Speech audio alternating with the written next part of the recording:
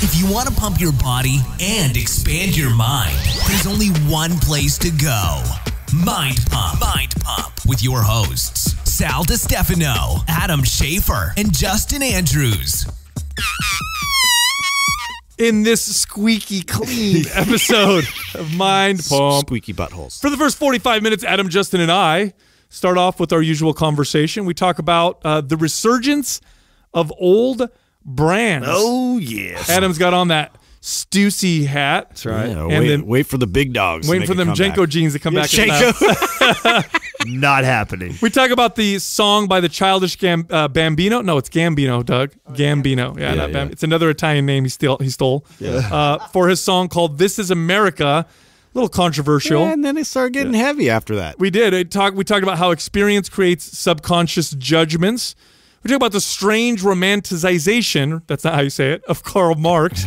I guess close. Karl Marx had recently had his 200th birthday, and people are celebrating that asshole. Yay, murder! Yeah, we talk about the NBA addressing mental health. Pretty cool. That was cool. The importance of of human connection. And then we talked about a dessert that I made with Organifi gold juice. Definitely making this. Full fat coconut milk from the can. Sometimes you're brilliant, sir. And protein powder from Organifi. Now, they are our sponsors. They make organic supplements, high-quality products. If you go to OrganifiShop.com, enter the code MindPump, you'll get a discount. We also talked about the fad of fasting. Of course, they're going to take something good and ruin it. Those bastards. And we talked about 24-hour fasting and stem cell regeneration in a study that I had just read over the weekend. Then we get into the questions. The first question was, do we think people can be super successful entrepreneurs if they haven't had a hard life? Seems like these days everybody who's super successful grew up under difficult circumstances. Is that a prerequisite for entrepreneurial success? Should I kick my kids out of the house? You want them to be successful? Yes. The next question was, if MAPS, programming is superior, then why do bodybuilders still use body part splits? There's a little bit of a myth going on here that splits are always ineffective. Not true. When you apply the right kind of methodology to split training, your body will respond. We talk about it in this episode. The next question was, what are the best ways to keep track of progress? This particular individual is working out. Their weights are going up. They're eating healthy, but the weight on the scale isn't changing, so they're feeling unmotivated. The final question, this person finds that it's hard to be confident without being self-depreciating. Or how do you become confident without being cocky? What is the difference between the two? We give answers on that question because we're so bad at this. Because we're so good at being cocky. We're awesome. Exactly. Also, this month, now we did mention in the episode our intuitive nutrition guide. We also talked about fasting. Well, we have guides on nutrition and fasting. Both are available for free this month if you enroll in any MAPS bundle. Now, bundles are we take multiple MAPS programs and we combine them and discount them by like 20 or 30% off. For example, we have a super bundle, which is a year of exercise programming. It's like 4 or 5 MAPS programs put together. It's the superest. Designed by Adam, Justin, and myself. So you go through each program. By the time you're done with all of them, it's a year later and you look amazing. Enroll in that or any other bundle. Get the fasting guide and the nutrition guide for absolute free if you go to mindpumpmedia.com. T-shirt time! And it's T-shirt time. Oh, yeah. Good chow! All right, we have 13 reviews this last week. Oh, that's low. And 4 winners. The winners are Celeste Carp, Jess 171237889, okay, Reggie Aloha, and Big Dong. No, sorry. Thanks, Doug. Big Don Ding Dong. Big Dong. Wait a minute. Ding Dong. Did Doug just have a Freudian slip? Yeah. No, it's Big Don Ding Dong. Well, it Not is Big about Dong. as Ding Dong. Say that fast 7 times. Yeah. All right, in order to get your T-shirt, you must email iTunes at mindpumpmedia.com, send your shirt size, your shipping address, and also include the name I just read. By the way, our West Coast tour is coming up, and we still have some spots available. So you can actually sign up, show up for free, meet Adam, Justin, and myself, ask us questions, have a great time. You might get some free gifts.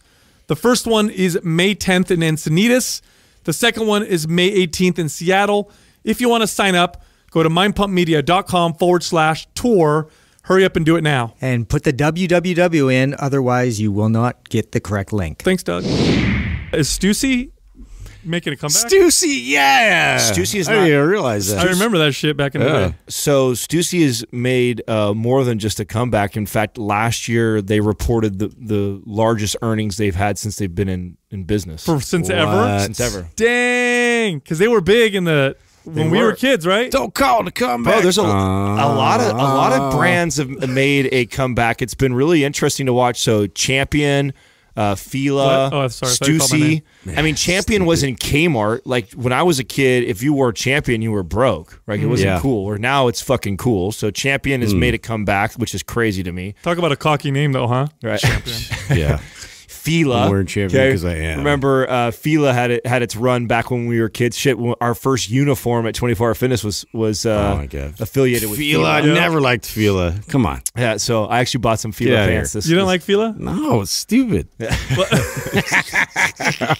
I was a kid, I thought Fila was Phil's because it looks like an S at the end, a cursive S. I was like, Phil's? Yeah. No, Fila. So the talk of the town right now is the new song. I think it's Made in America by Childish Gambino. The Danny, what's his name? That's the one you just showed us. Yeah, Danny Glover, or he's a comedian. right. Yeah. And that He's playing Lando in the new Yeah, man. solo film. He's definitely. Oh, is he his- really? Yes. he's I didn't know that. Yeah. Yeah, they actually approached him. Well, a lot of his fans wanted him to be the next Spider-Man, and then that one didn't happen. So I'm glad that he got the role actually for Lando. God, he's perfect. He for looks it. great for it. Yeah, He looks just like him. yeah, he's a funny guy too. So I mean, you just showed me the video, and this was a pretty deep topic. Right. No, I know he's addressing the recent shooting of Stephen Clark in Sacramento that just happened not that long ago. So I know there's lines in there that he's addressing that.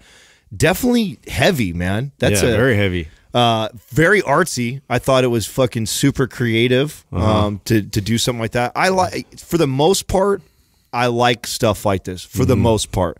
But I also see the other side of it too. I also think sometimes it feeds into this separation thing. That's the part I don't like about it. I appreciate it, and I'll tell you why I appreciate it. It's in an artistic expression. It's nonviolent. So Except in the video. Well, I mean, but I mean real. Violent, I mean real violence. It's not real violence.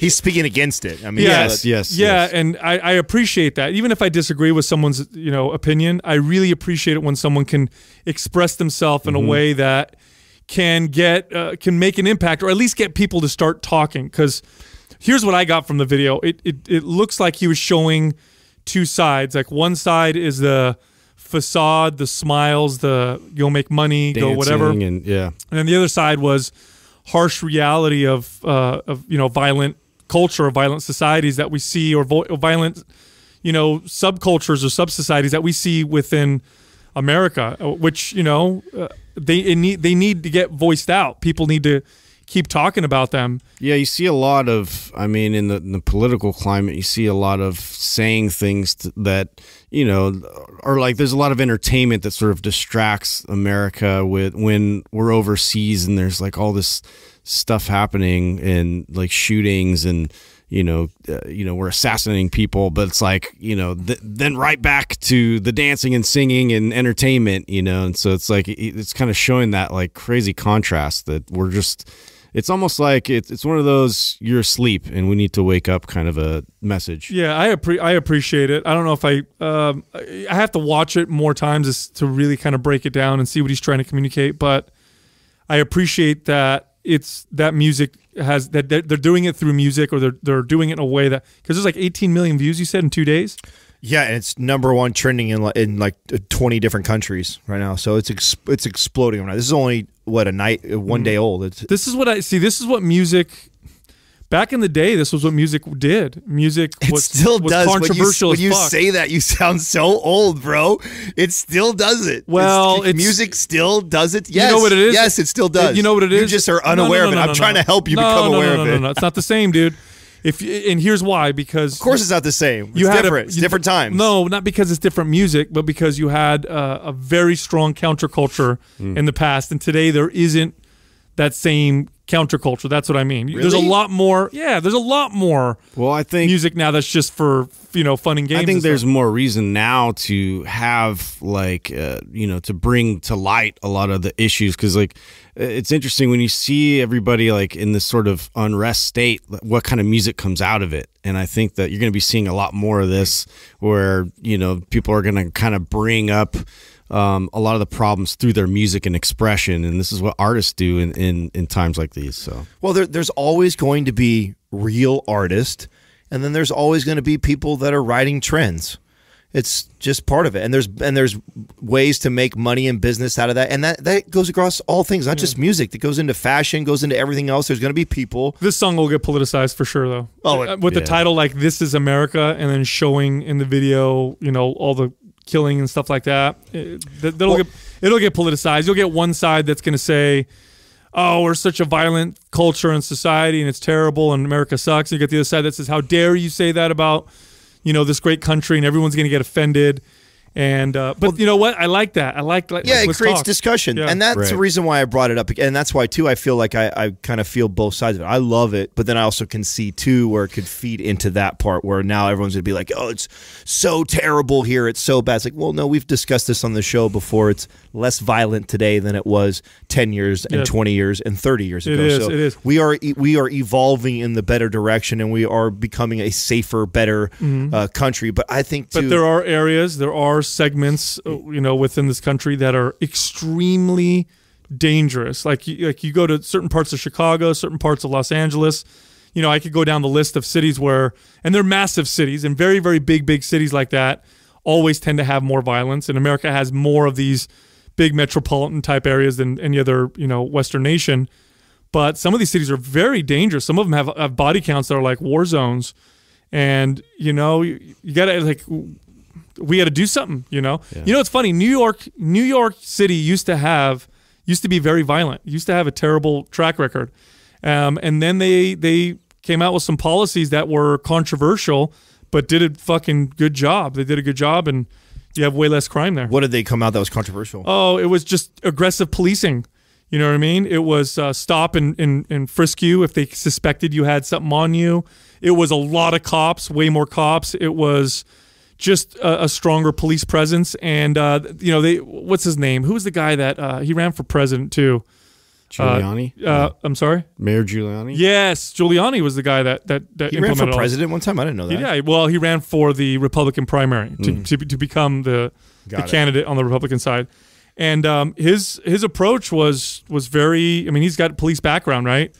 It was like, we're going to clean up the streets, and so they made sure there were no broken windows, there was no graffiti. I mean, his approach was, if the city looks cleaner, then there's going to be less crime. Didn't they take out a lot of the porn industry, the presence as far as downtown stuff? He had a heavy hand, he had a heavy hand, and in New York, the crime rate did drop quite a bit, but there was a lot of controversy. He's a very polarizing person, isn't he? He's got a lot of people that love and hate him, right? New Yorkers tend to like him, but yeah, you're right. Yeah. And part of it was because of some of those policies.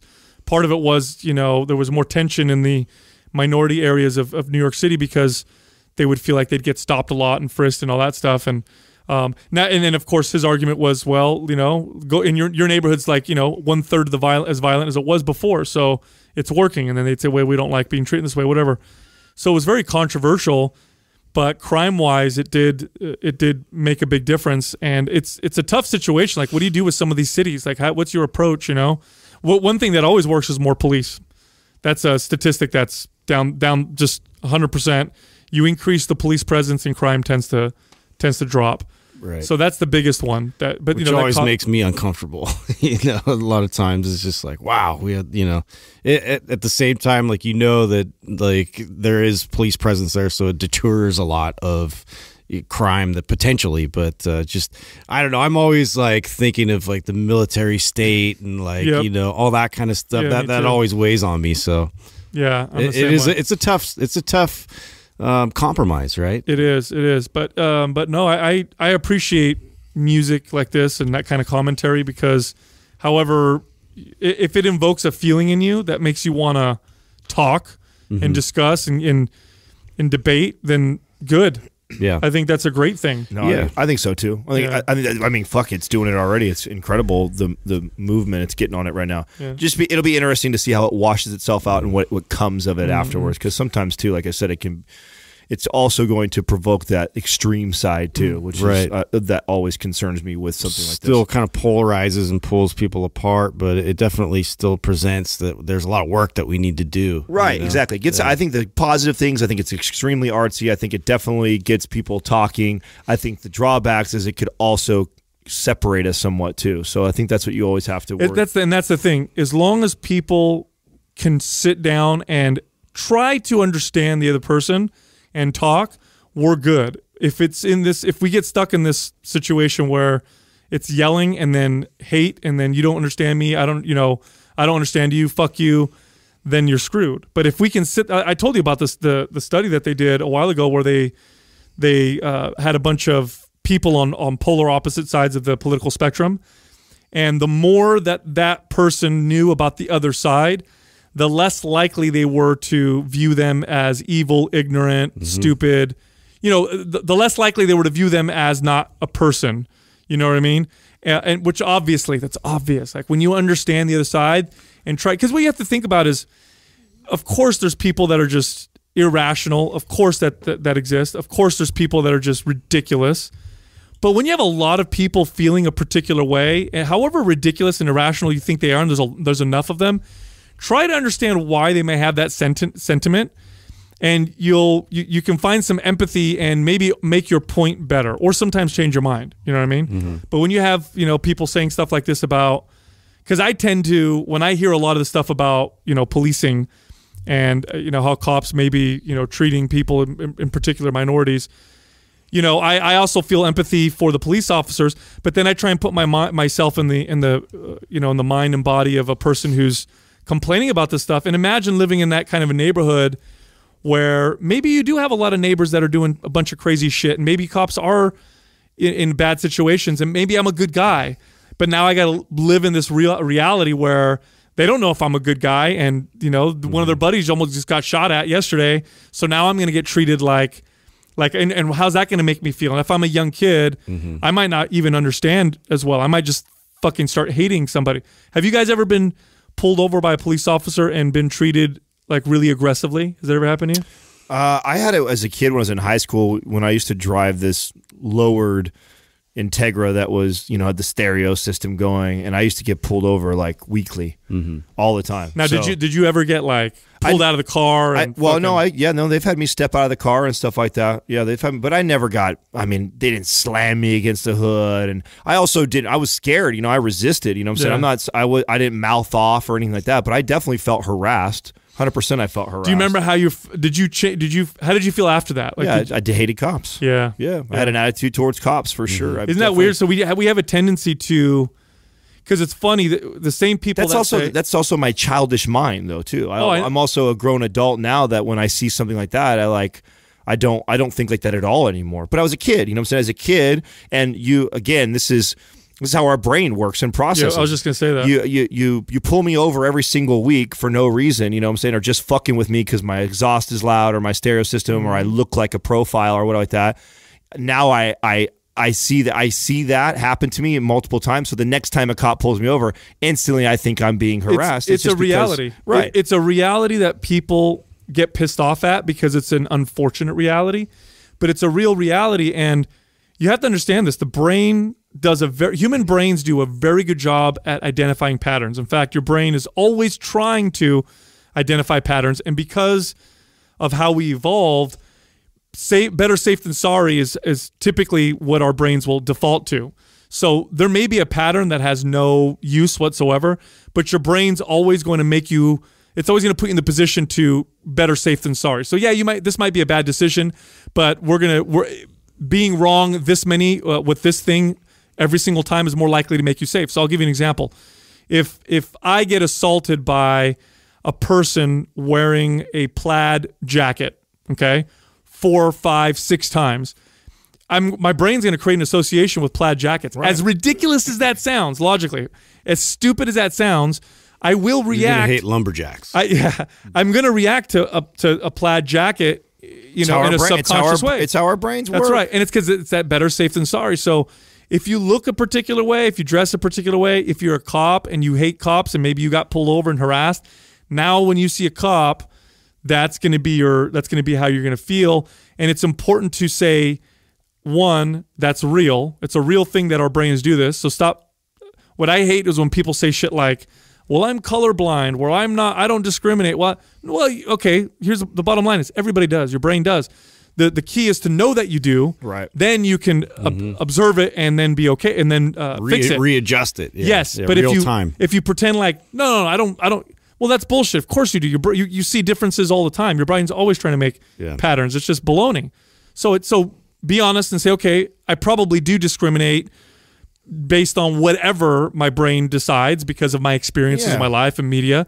But then being aware of that, now I can step back and be like, wait a minute, am I feeling there's a cop next to me right now at the stoplight, and I'm feeling like really anxious and stressed, but maybe I shouldn't be, right? Maybe he's a different person than the one guy that pulled me over and slammed me on the hood. I've had that happen before where I did a burnout. And I think what the cop was doing, he was trying to teach me a lesson, is what I think he was doing. But I was with my girlfriend, my cousin, and his girlfriend in the back. I did a burnout at a stoplight, and then I took off, and I didn't see there must have been a police officer in one of the side streets.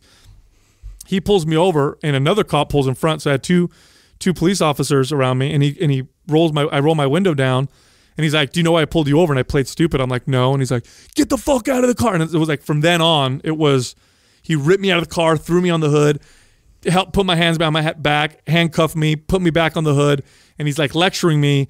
And the other cops are standing outside my car, and I was like 17 years old. Oh. So for a few years after, when I'd see a cop, I was like, fuck. Well, I've shared the story on here where my parents called the cops on me and they had me arrested in my living room. I was crying and shit like that. And then I had to sit in the back of a cop car for like fucking 2 hours. So absolutely, I did not like cops like growing up. But again, that was because of my experiences that I had with it. Now, as an adult, I've met many of guys that serve that are fucking incredible, dude, incredible men and women. And so I think that's important to always, your brain is designed to do that. It's the awareness factor that I think that you have to realize. And then sometimes I feel like people just shut that off. They just, assume because of their experiences, because 5 out of 6 times I've had a bad experience with this quote unquote type of people. Therefore they're all bad. It's like, that's terrible. And sometimes, it's also okay to admit that some patterns may actually, this is going to be controversial, but they may actually show you that there's a higher likelihood of some shit. Like, for example, you just said you had a car, was slammed down to the ground, lowered, tinted windows, loud exhaust, loud music. That tends to be the vehicle of kids that tend to do shit. Well, no, exactly. If you take that vehicle, right, and that's what I understand now as adult, and you go 10 of those vehicles, and then you go 10 Toyota 1990 Toyota Camrys, with a car seat or in the minivans, back. Right, or a minivan.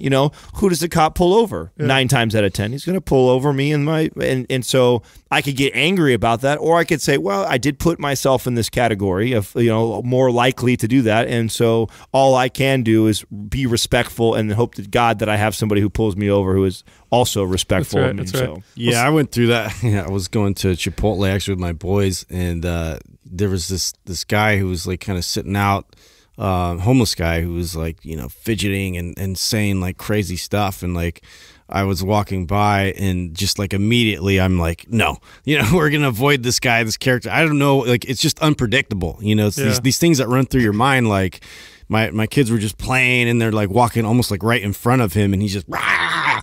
And it's those things that like you're like, okay, I don't know like necessarily what this guy's going through, like maybe he's just like gonna be nice and just ask for change or whatever, but like for me it was like, no, like I just predictively I'm gonna move over, I'm gonna go to this side. So it's like sometimes like it serves you in a certain way, so you have to be kind of conscious of that. Just know that it happens. Yeah, it happens. You know what I mean? Then you can start working with it. Don't pretend like it doesn't happen though. I know. That's reality. Since we're on the controversial tip here, do you guys know whose birthday it was over the weekend? Yeah, I saw you put Karl Marx. I saw you post. Can you believe that there's people that are actually in Europe in particular, and some people in America who actually celebrate Karl Marx's birthday, and we'll have parades and shit.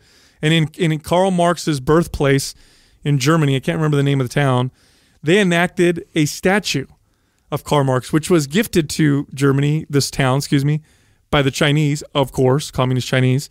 So, what the fuck? Makes me so mad. You know what makes me mad about this? Here's what makes me mad. This is an interesting point. And when I make it, you guys will understand. Oh, that's right. The town is Trier, Trier, whatever. So, if you see a guy, waving a swastika, right? Most likely he's going to get attacked. He's either going to get attacked, or people are going to in society and outside or whatever. If someone was doing this outside, you're going to be shunned for having a swastika on, or for saying Hitler was a great guy or whatever, or fascism, right? Most people are going to be like, fuck you, whatever. Yeah. If you have a hammer and sickle flag, the flag of the Soviet Union, some people will look at you like you're an asshole, but a lot of people will be like, whatever, not a big deal. They were both extremely murderous, extremely. But communism is actually better in that category, in the sense that they've killed far more people. Some estimates, over 100 million people died under the idea of Karl Marx. I still see people wearing shirts sometimes with Karl Marx on them, or Che Guevara or whatever. And these people were responsible for, Karl Marx's philosophies killed over 100 million people in the 20th century, but people don't freak out about it. And I think, or a lot of people don't get so appalled by it. And I think it's because what are we glorifying? It's romanticized. What is it about him that people are? Oh, well, if you read his books, his philosophies are what created, socialism and communism. And it was eliminate the classes. It was that capitalists will exploit the workers. It was that, it's basically the ideas behind communism. Everybody's equal. They push equality of outcome rather than equality of opportunity. And that's the big, big, big difference between Marxist philosophy and capitalism, or free market philosophy, or what they will call classical liberal philosophy, which is classical liberals believe in the sovereignty of the individual, and that the government exists to ensure equality of opportunity. Now, where you end up is up to you. That's your choice. Communism or Marxist mentality is about equality of outcome. So doesn't matter where you start, at the end we're all going to end the same. Okay, and so you can see how it can be alluring, that philosophy, like, oh, that sounds good. That sounds like it can work out. But every time we've ever tried to apply that philosophy, where we try to make everybody equal on the outcome, it results in, well, you have to force people. That's the biggest problem. Like, you can't do that with, like, all the nice intentions in the world aren't gonna fix the fact that you have to force people to all be the same. You do, and people aren't the same. No, in fact, they don't want to be the same. No, I don't want to be the same as everybody else. That's right. Like, maybe I want a lot of money. Maybe you don't want a lot of money. Maybe I want to live, a life where, I live very basic and simple and whatever. Maybe you want to live a very complicated, life. Maybe you want to work real hard, and I don't find it that important, Yeah. And that's the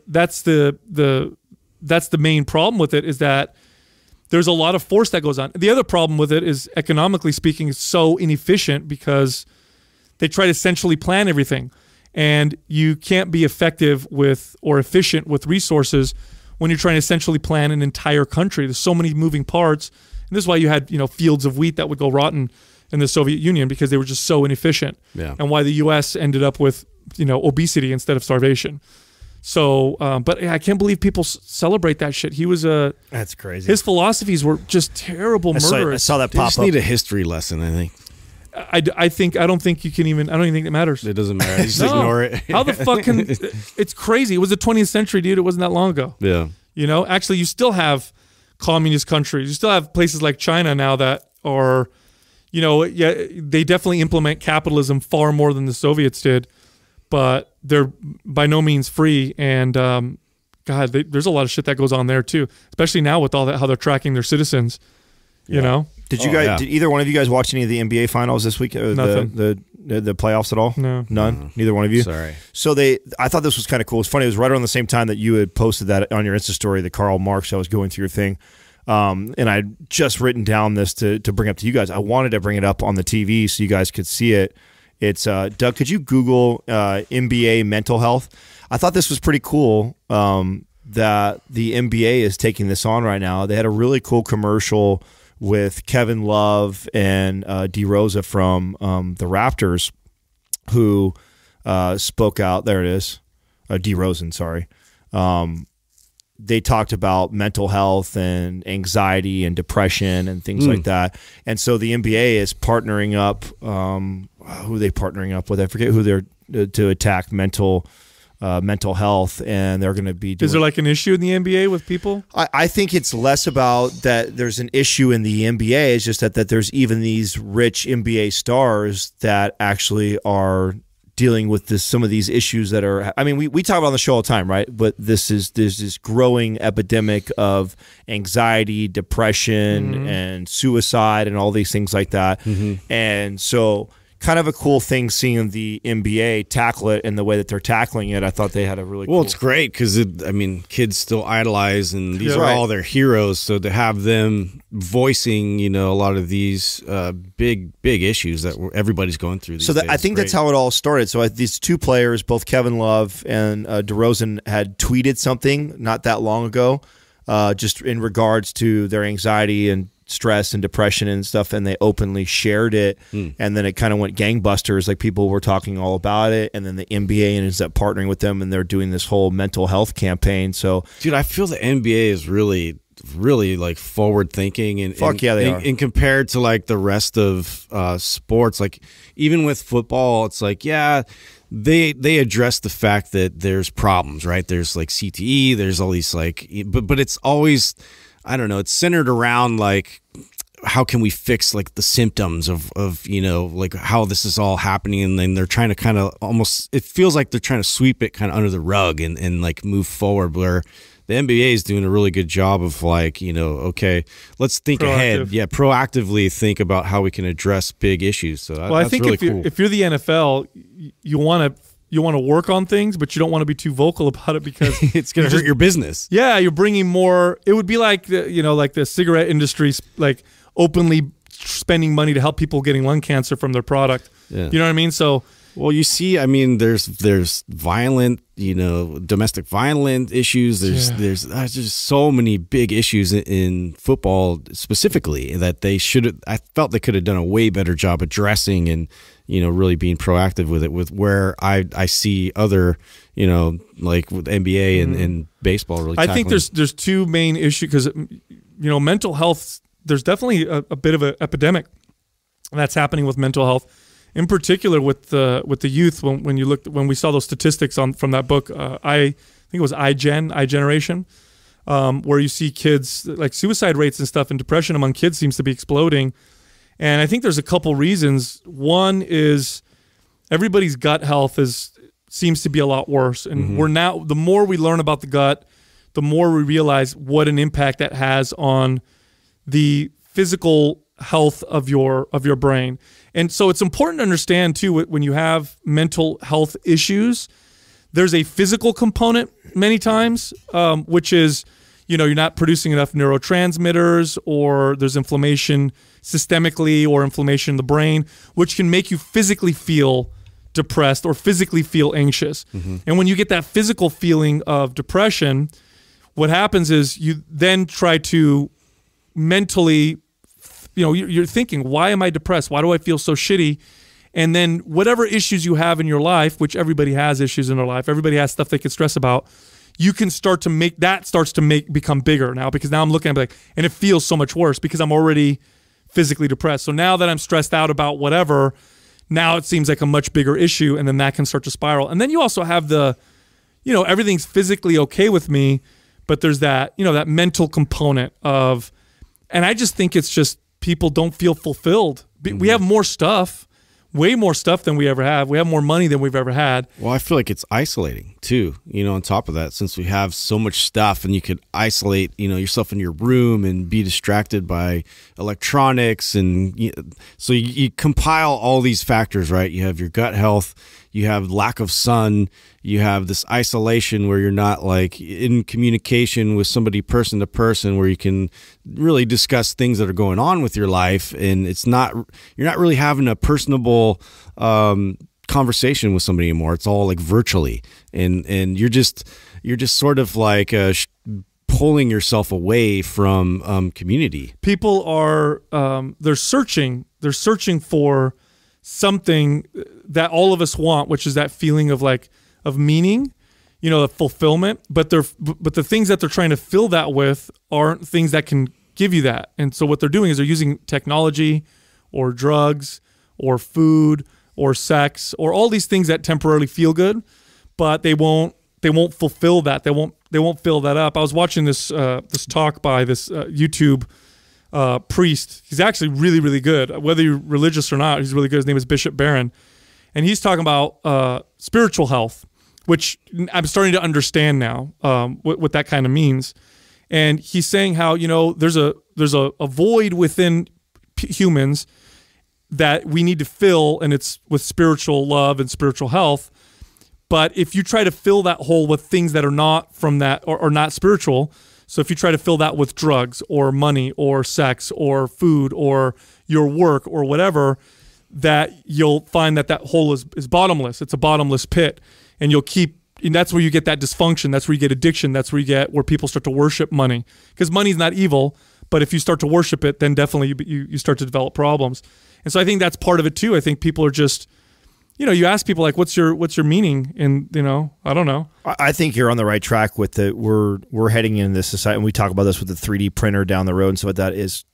People real soon here are going to be able to have anything and everything like instantly. And I think that the more readily available that becomes, the more you think that should provide this happiness or this fulfillment you're talking about, and they're not getting it. And you see it all the way at the top where you're talking about superstar athletes that are making millions of dollars that are still dealing with the depression, the anxiety, and all this mental health. Like, you got to think to yourself, if you don't have meaning, like if there's not something that's like worth it for you, then nothing's worth it. And what I mean by that is life's going to get hard, challenging, always, for anybody. I don't care who you are. There's going to be challenges. If you don't have something that gives you meaning, then as you go through these difficult things, you're going to continue feeling like, what's the point? I have a friend of mine who, actually, she was my very, very, very first client when I opened up my wellness studio. She's a personal trainer now. And when I first started training her, she was kind of a little standoffish, and we ended up becoming very good friends. And I learned that 2 years prior to me training her, she lost her son when he was 18 years old. Terrible. Terrible, terrible. And every time she would bring, we started talking about it, I could tell she was obviously still, it was very, very painful. But as I got to know her later and later, she was able to open up more about it. And I asked her, what was that like, doing that? Because I have 2 kids, and, I can't even, just imagining if something bad happened to my kids can ruin an entire day. I can't even imagine if something actually happened. And she said, well, it was my other kid, because she had a daughter also. And she said, when something like that bad happens to you, you feel like nothing is worth anything anymore. You've lost all meaning in life, except I had another child. And so then my meaning became, I need to be good and strong for my daughter so she can make it through this. And that was the meaning that pulled her through. And so when you're going through challenging times, you have to find a reason or purpose. Otherwise, you start to feel like, why? It'd be like working out, getting real sore, sweaty, for nothing, for no result. You get fatter, you're not getting in shape or whatever. It's the same reason why people stop working out when they start to see no progress or no results. It's kind of like that. You need to have that meaning and that purpose. And I think a lot of people don't have that, especially kids, because they're... I think Justin touched on a really important point too that you made about the community thing, because I see this a lot right now in our space, that I wasn't prepared for this or didn't think this until I saw it firsthand, which is a lot of these people that have created a large presence on, Instagram or podcasting or Facebook or whatever their celebrity status is through social media, really don't have a lot of human interaction. Like, they're incredible on their Insta story and on the podcast or on their YouTube or whatever. And they literally spend so much time on that every day to provide for their fans, and I think they justify that as their human interaction because you're talking to millions of people and you're responding to comments. but they don't have any real like social interaction in person. Part of the reason why I'm really excited about this whole touring thing that Taylor has set up for us and heading down to Viore and getting out there with real people and talk to people. People just don't do that anymore. Yeah. That was something, if you wanted to grow your brand, your band, or whatever, or your celebrity status as you were, 20 years ago, like you hit the fucking road. Oh, yeah. You had to make physical presence. Yes. You had to do that. We live in an era now where that's not necessary. In fact, that is the old way or the slow way of doing things, because it's way faster for us to reach people on YouTube, email, Facebook, the podcast, than it is to fly all the way down to San Diego to maybe see 100 people or so in person. Like so the average person, I think today, that's building a business that's on a platform like we are, doesn't see a lot of value in that, because they know they can make way more headway doing it just on these platforms. But you also lose the part that I think is so important, which is that social interaction. And I think that's something that's dying. And I also think that it's feeding into this whole mental health issue. But I think people will start understanding you need to do that. You know what I mean? You need to go out and meet people, because the odds of you getting 2 million followers on Instagram and building a business off that are slim to none. The odds that you can build an audience of a few thousand people that really like what you have to say and really, you really connect with, are much higher. But in order to do that, you got to reach out and touch people. You got to go and meet with people. You got to make real impressions on people. It won't happen just through, tech. It typically won't. You got to meet, like when we meet people at these conventions that we go to, that they leave, feeling an even deeper connection to us, because they met us, they shook our hand, they got to talk to us, get to hang out with us. And vice versa. Yeah. I mean, it really affected me, just seeing people and like what they've gotten from, some of our shows in person, and like, their stories, especially like what they've gone through, and then that they can express that, in person. It makes such a more of a powerful impact, which then affects how we talk on the show. Bro, you cried. Well. Imagine. I mean, talking about fulfillment and feeding your soul and the spiritual side, things like that. Like that would not happen had you not been in person to see and look in the eyes of another person that you've made an impact in. Like that's important. Yeah, I think that's important to mental health. I think that's something that we're losing, that importance of this connection to people in real life. It's really it's scary, and then it's also like I believe in humanity. I believe that we'll push the limits so far, and then eventually how we learn, dude. Yeah, it is how we learn. So, and those that see it and can be aware of it, use these things as tools, but then also be aware of where the path that it could head down to, and then I think you can be all right. There's no substitute for the real thing. No. You know what I mean? But there are things that can improve Sounds like upon. a Pepsi commercial. Yeah, I know. Was that Coke?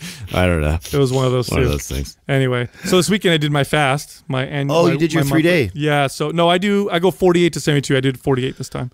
But it's that once a month fast, and every time, man, I swear to God, I come out of it and I'm like sharp like a fucking laser. Now, do you eat more now that you've been doing it so frequently, or do you still really take a gradual approach in reintroducing it?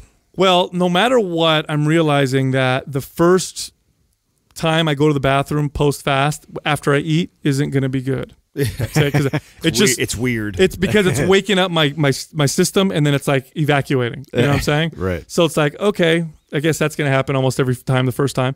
But no, I still do the bone broth. I'll do that, and I'll wait a few hours. Then I'll have well-cooked vegetables, and then I had New York steak.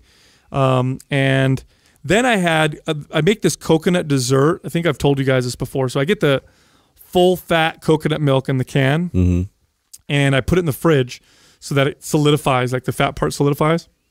And then I have one of those bullet blenders, and I open the can, and then I take out the solidified part, and then a little bit of the fluid that's in the can, not all of it, because if you put all of it in, then it just becomes too liquidy, and I want it to be more like a custard, like a. Do you mix custard. that with anything? Yeah, so I put it in a blender, and I'll add as much fluid as I need to get it to kind of mix, and then I'll put in the the gold juice from Organifi. Oh, that's a good call. So gold juice. I bet that tastes like a dreamsicle. Right. I know, Remember exactly. those old orange popsicles? Yes. I tried to make that the other day with the gold juice, and I overdid I used Cocoa Whip, and I think I overdid it. It was too sweet, the combination Was of all. it? Yeah. No, But I I've been did- trying to make like an orange dreamsicle taste. Well, so it's great because the gold juice is great at night because it's got those relaxing, properties. It's got horsetail in there. It's got lots of turmeric, which I've been taking a lot of.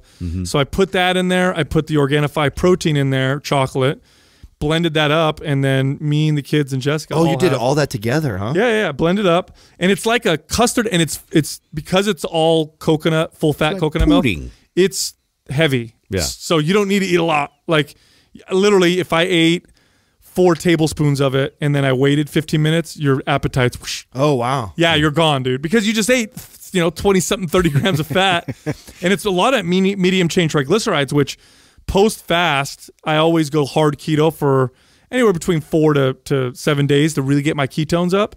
And so I like doing this because I notice it gets my ketones to go up a little higher because I do the P strip or whatever, the P test, and it's really fucking good. I know we promote fasting a lot on the show, but I have to say that it's getting out of control, man. I was at a barbecue this weekend, and actually fasting was like the topic, like and it was all people that are really not into health and fitness. Is this for losing weight? Yes, it's become the trendy thing right now. It's so funny. It's trending. That's old school. Don't need to lose weight. It is, and the problem with it is what I see. The same problem that I see with the whole CBD thing right now is we take a little bit of science and information, and then it turns into this dogmatic approach where everybody's trying it and doing it, and they're the CBD lotions. Like I'm in pain. I'm gonna rub my CBD all over it. Yeah, dude. That's just like all I see now. It's crazy. It's getting out of control with everybody doing it. And fasting has been doing. I mean, it's been popular for the last 2 years, but I thought it was kind of slowing down and people were kind of moving over the keto way. But no, it's accelerating. More and more people are using it, and everybody's doing it for the wrong reasons. They're doing it as a weight loss strategy. And every time I meet someone like this, I try to explain to them, man, if that is your strategy to lose weight, it's going to be short-lived, man, because that intermittent fasting that you're doing right now, inevitably you're probably going to stop doing that at one point, whether that be because you got to your goal finally or you never reached your goal, so you say, fuck it, you go back to eating like you were eating before. And now you've slowed your metabolism down. You've got your body used to not consuming that much or that often. If you've got metabolism issues, fasting's not a good idea. No. We have this friend of ours who keeps fasting, and I'm telling her, don't do it, dude, because you said you had a low resting metabolic rate. You're only going to make it, worse. Right. Now, occasional, it's not going to do that. And I don't like the consistent fasting. It doesn't work as well as the infrequent, like mine is once a month. That's what I'm doing. I used to do the almost every day, and this once a month option way, way superior than than how my body felt before. But I talked to Ruscio about fasting when we were in paleo, and he said it seems to him, and he's a gut health expert, that people whose gut health issues revolve around their immune system, like they have a lot of autoimmune issues or more autoimmune than other people, tend to do better with fasting than people who or more mild. So if you have really bad gut issues, and a lot of it has to do with the fact that it's an autoimmune reaction, like food intolerances, he says that fasting's that's probably why I'm experiencing such benefits from it. There was a fasting study that came out that I wanted to read to you guys. I just posted it. This was done on mice, and they found that a 24-hour fast dramatically improved the stem cells' ability to regenerate in mice, and this is in their gut.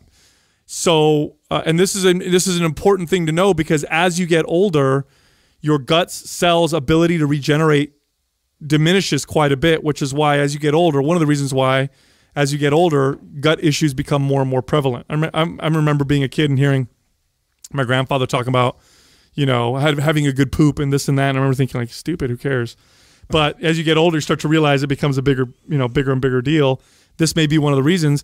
And so they did this with mice, and in 24 hours, I think it doubled the rate at which they regenerated. It's twice as fast. Isn't that, it's like every old man, like that's their favorite topic of conversation. Yeah, it's like how well they poop today. Well, I think it's because they're all forced to that. I mean, I think what happens a lot right now in our age, I think there's a lot of people listening right now that ain't having good shits. Yeah. You know what I'm saying? And they're still getting I know. And they're still getting by, and they're just ignoring it. Right. Yeah. It's just ignoring you right now. It's like, so I had a rough shit today. You know what I'm saying? Shouldn't have had those fire Cheetos yesterday. You know what I'm saying? Like, note to self. And so like a machine gun. But went off. I mean, I know I was in my late 20s. I was like that. I mean, it was just, if I had pizza or I had certain things in the diet that, I just didn't shit good or didn't feel good afterwards.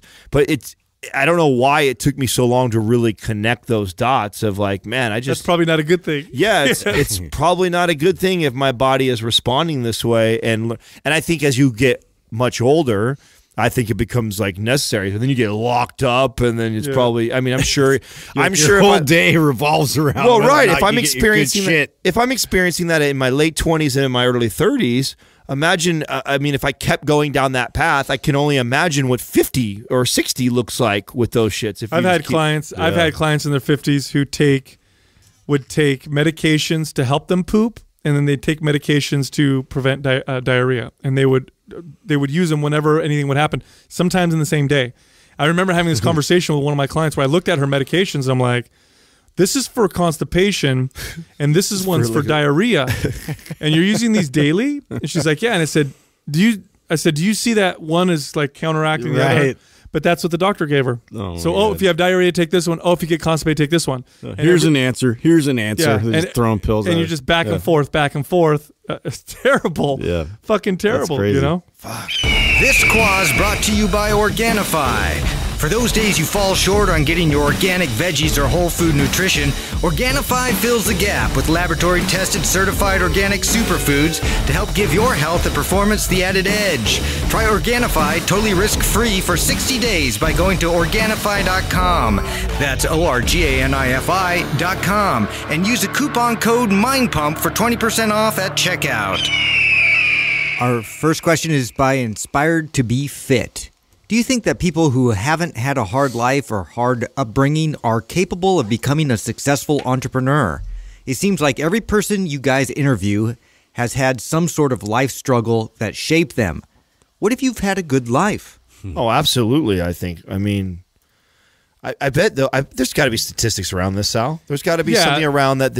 I actually think that somebody who raised in a really good home with lots of I mean, I've got friends and people that are successful because mom and dad set them up very well. I mean, they gave them $250,000 down on their house. They gave them $100,000 to start their first business. It just doesn't fit the narrative with what is pushed out there a lot, right? Like that's like the underdog sort of overcoming so many odds, and like everybody wants to hear that like serious struggle story. It's less entertaining. Yeah. It's less entertaining to hear somebody who had a safety net to fall back on. It's less entertaining to hear somebody who mom and dad has helped them out all the way through, and then eventually they hit it big and had a business. But I mean, I would argue that there's more of those than there actually are the people that are unsuccessful. Yeah, that is a statistic. That's what makes the story so good. You're more likely to be successful if you have a good upbringing. And that doesn't mean, by the way, a good upbringing isn't that you have everything handed to you.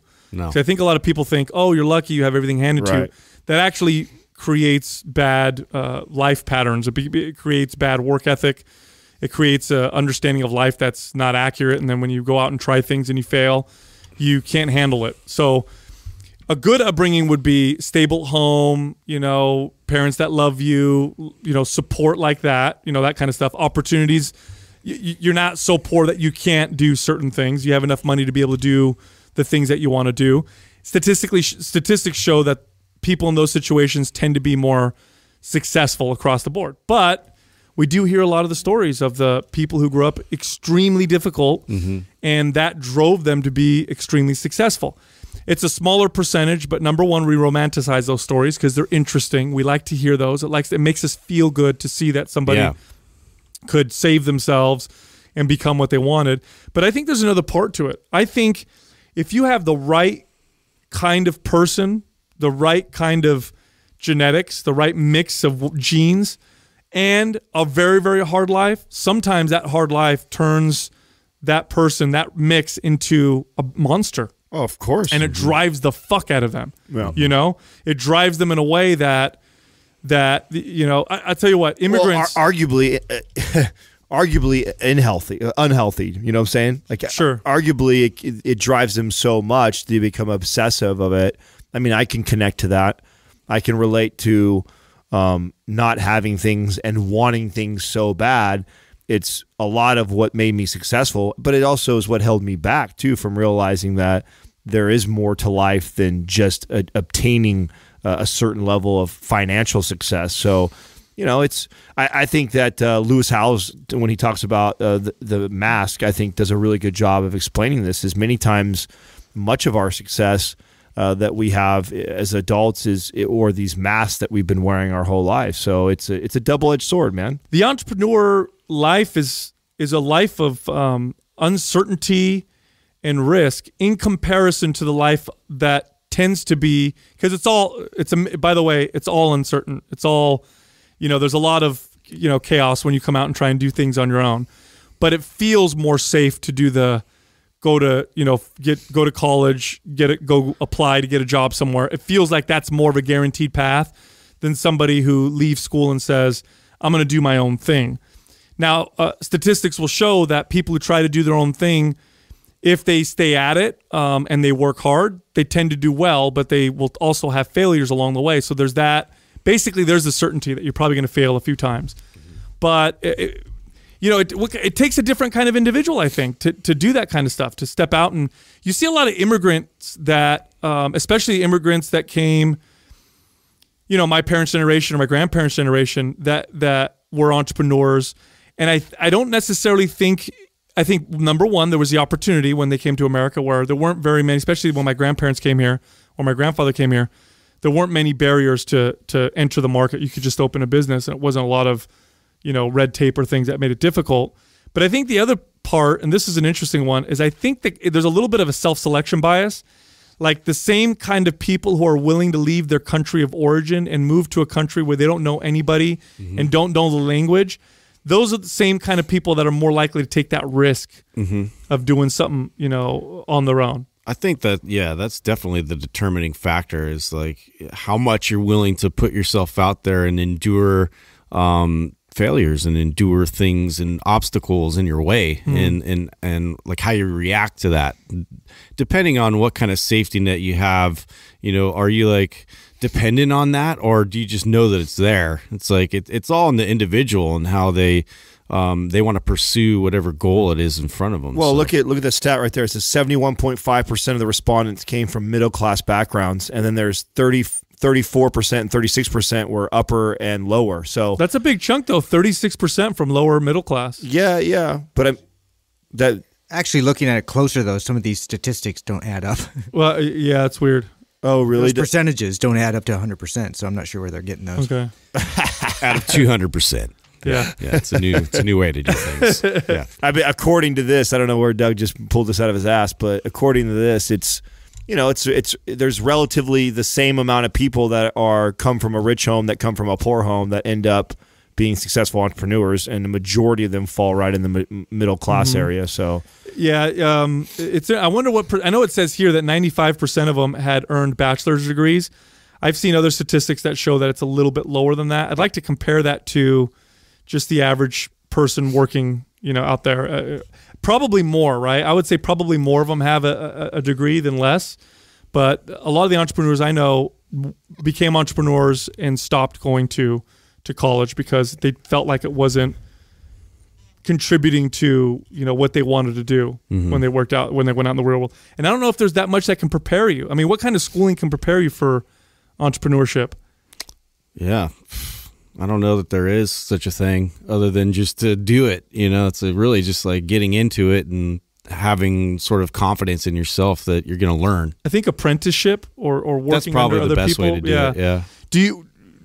Would you encourage your sons to be entrepreneurs or to work for other people, or you just kind of let them do that? Yeah, that would be tough. But I mean, I definitely would encourage them to pursue something that I feel they would construct themselves. Like if they had an idea that was something that had legs to it. I mean, I would challenge them, of course. Like I would challenge them to consider all the different obstacles, all the different things that will be challenging. But at the same time, yeah, man, I want to definitely help to contribute, if they're passionate about it. Because that's the thing. I think people just need to find their passion, and that creates this purpose, and that creates something in their life that's like substantial. And I think that people can find that in certain jobs where they work for somebody too. So say it's something that somebody has a company that's awesome and is doing great things, and it fits within their skill set, go fucking do that and do it well. But if you're not finding that in the market and you want to create something, like, fuck yeah, go do your own thing. Yeah, I had a conversation with my son about college, and we talk about education. He does real well in school, really enjoys learning, and he gets really good grades and all that. And so we talked about college and the cost of how expensive it is to go to college. Oh, you know why? I was watching this comedian on Netflix. I can't remember his name. Just came out with a comedy special, and he talks about how he spent, I think, $150,000 or $200,000 on college, and to get an English degree, and he was making fun of himself for doing it. Yeah. And now he's a comedian, obviously, and he's like, it was a waste of money. And he was talking about how they were asking for more donation now. Like, he got a letter from the school, and he's like, "You're not getting shit from me. I already gave you guys $150,000 for an English degree." Anyway, hilarious. But think about that though. He's probably using a lot of that skill within writing and contributing towards his stand-up comedy. Maybe, right? So I was talking to my son about college, and I said, college is very expensive nowadays. You do really well in school, you'll probably do really well in college, but when it comes to the money to pay for college, I'm definitely gonna. John Mulaney was the name of the comedian. Oh yeah. Good show. I'm like, I'll probably pay for your college, only if I know there's going to be a good return. Not for me, but for you. It's got to be worth the money. So if you're going to get a degree that's going to cost me, $100,000, but your degree in the market isn't worth very much, then there's other ways to learn about that subject. Like, is there any degree that's worth?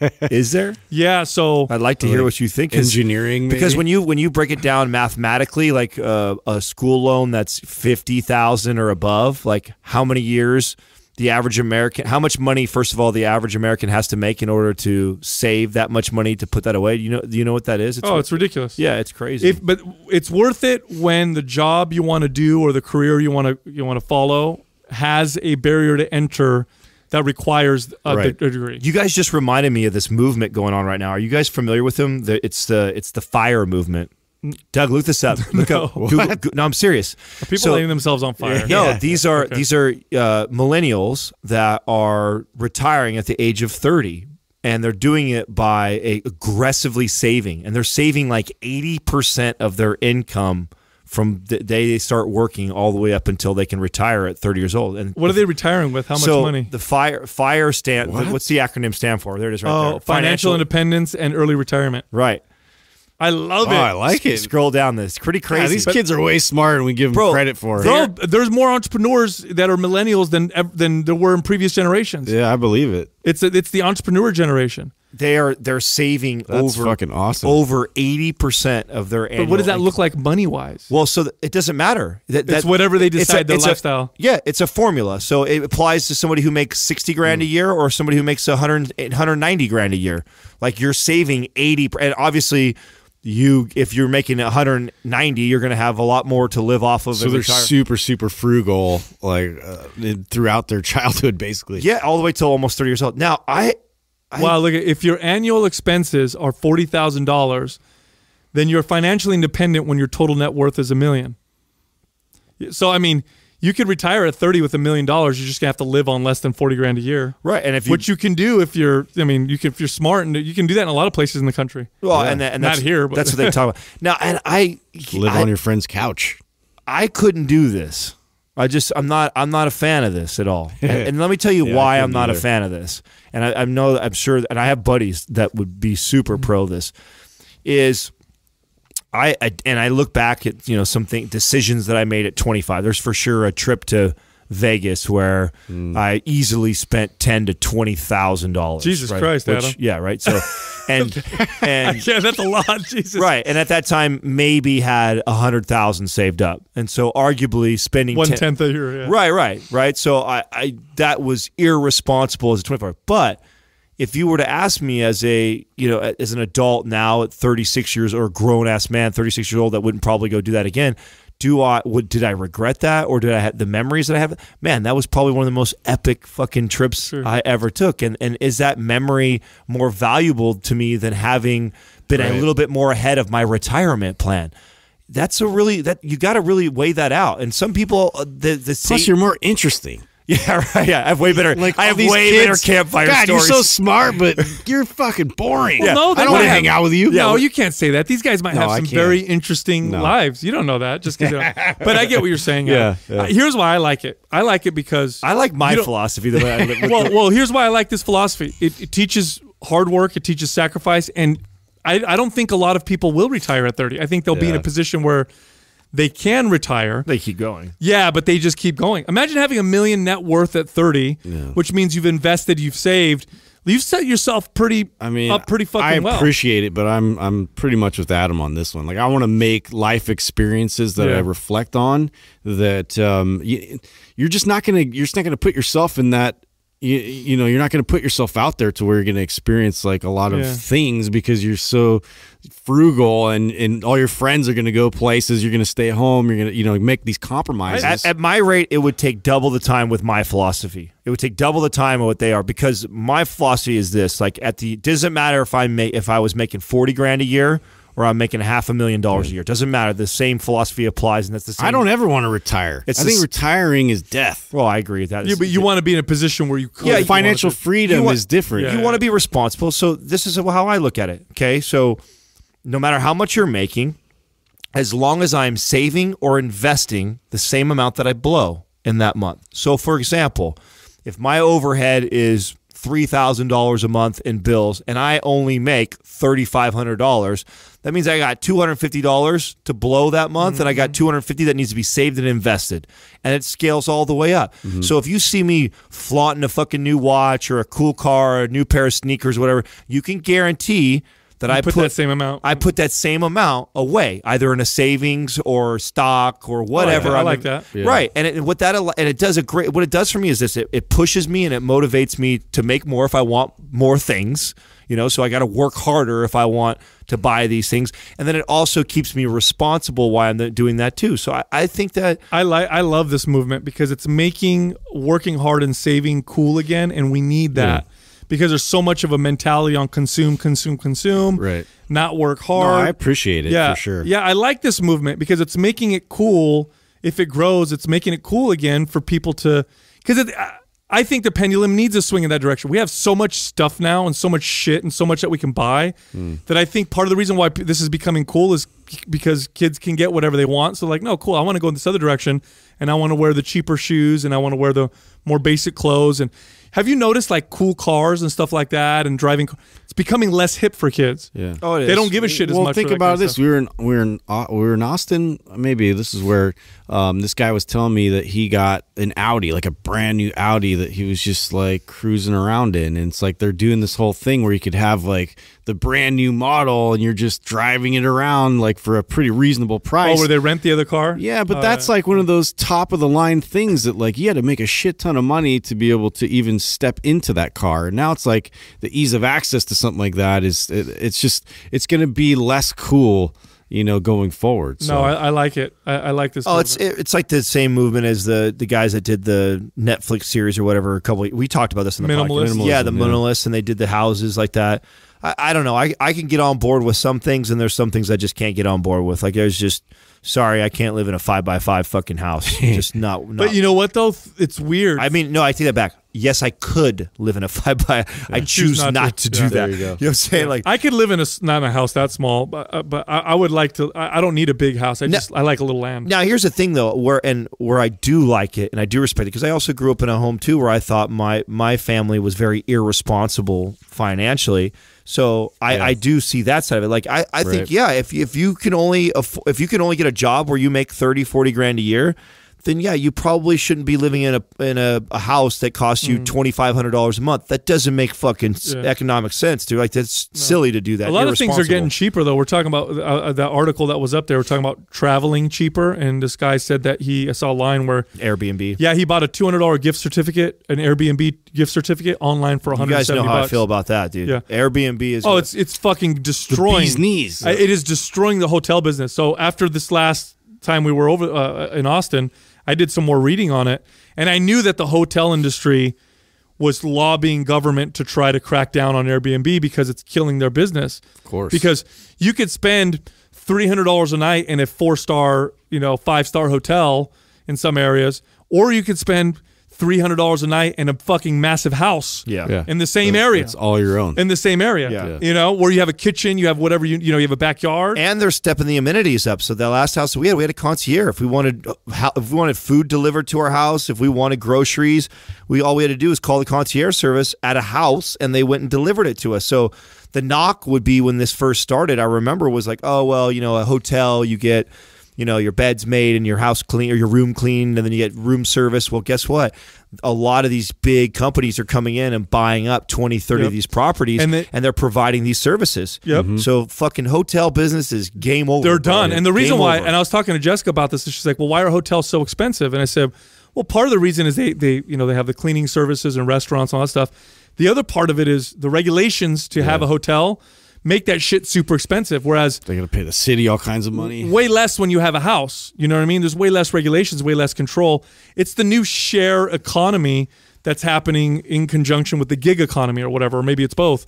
Like, here's another one. You talked about people who have private jets, who are like Airbnb, not Airbnb. Well, it's kind of like Airbnb or Uber, but with a jet. Bro, if that shit explodes, think about that. Think about how what that's going to do to the airline industry. Oh, yeah. When you can pay a fee to get on someone's private jet. Imagine now, if you're a private jet owner, you park your plane, that shit's costing you money to sit there. You'd probably be willing to charge. They're going to be cheap. stoked, because just having a plane and being able to fuel it costs so much money to keep fuel in those planes. So it's like, you want to use it. You want to get people on and make it worth your money. Yeah. Next question is from the Lab Strength. Why do so many bodybuilders still use the body part split method? I hear people say because a big-name bodybuilder or other pros have been doing it this way, but clearly MAPS programming is far superior. So, two things. First, we got to be clear here. The body part splits can be very effective when you utilize intensity and frequency more effectively. The reason why a lot of body part split methods are not effective for most people is because a lot of them do this whole hit each body part once a week type of thing. And that just that simply is not enough frequency. That's what makes it inferior to MAPS. Yes. It's not that it's split. Yeah, body part splits are not inferior to MAPS programming. It's what we knew, what we know because we've been doing this for a really long time, and we've ran splits ourselves, and we've had all kinds of clients run them and all kinds of friends run them. And what ends up happening when you do a body part split, it's really tough, one, to hit a muscle group, every muscle group 2 to 3 times a week without actually sitting down and putting some thought into the programming. And then what ends up happening when you're training one muscle group a day, you tend to just hammer the fuck out of it intensity-wise. So, and those are two of the things I think that are abused or overlooked in our space. And so it may seem like MAPS is extremely superior to it, but it's not. It's not the split versus MAPS, and the splits suck and MAPS are superior. No, you can apply the MAPS methodology to splits. You can apply the MAPS methodology and concepts to any workout program. But the traditional splits that we see a lot, and by the way, when splits first came out, they weren't like they are now. So a lot of the splits you see people follow today are, Monday chest, Tuesday back, Wednesday, shoulders, and so on. The old splits, like back in the 70s, like Arnold's time, they were hitting the whole body 2 or 3 times a week. So although they did split the body, it was still 2 to 3 times a week of frequency of training each body part, which that's the essential part. That's the reason why splits tend to not work. Now, why do we see pro bodybuilders still doing the old split where they're hitting one body part a day? Because they're pro bodybuilders and they have nothing. Can recover, Well, they have nothing in common with you at all. They have their bodies probably. So when you lift weights really hard, you get this adaptation signal that elevates, and we can measure it with muscle protein synthesis. So we can see that the body's repairing and building muscle. That signal drops very quickly at about 48 hours, maybe 72 hours for a beginner, shorter for someone who's advanced. That signal goes down, and it goes back down to baseline. So although you're still recovering and you've got like 4 days left till you hit your chest again, your body's not building muscle anymore, and that's the problem. Now, a pro bodybuilder has got, number one, vastly superior genetics to you listening right now. And I can't stress this enough. I've been around I've been around a lot of people who've worked out. I've managed gyms for 20 years, right? I've been in fitness for a long time. I can count on one hand when I've been around someone with genetics that are just, you think they're an alien. And for sure, when they lift weights, that anabolic signal stays up much longer than the average person. I mean, there was one trainer that worked for me. He was, actually, no, he wasn't a trainer. He was a porter. And he didn't have a lot of money. And dude would eat like a peanut butter and jelly sandwich, and sometimes he'd have a bowl of cereal or Top Ramen because he didn't have a lot of money. So he didn't eat much at all, probably under 100 grams of protein a day. And the dude would, after work, he'd go out and he'd work out and he'd hit, a couple exercises. And he would do shit like skull crushers with 225. He would do, overhead shoulder presses with the hundreds. And it was just, I would look at him and be like, this dude he's got to be on something. And I'd talk to him and he's like, no, man, I can't even afford food, let alone, anabolic steroids. He just had genetics that it didn't make sense to me because my body never responded that way. I'd never seen it. And that's how pro bodybuilders are. Their bodies respond extremely well to resistance training. And then on top of that, you throw anabolic steroids. So what they do to their body to get their body to change and work and grow is very different from what most of you guys and girls listening right now are going to do. Most of you, if you follow the same method as the bodybuilder, you're not going to get very far. You're probably doing it right now. You might be doing it right now where you go to the gym, you get real sore, you rest, recover, you go back to the gym, and your body hasn't responded or hasn't changed. And so you're wondering what the hell is going on.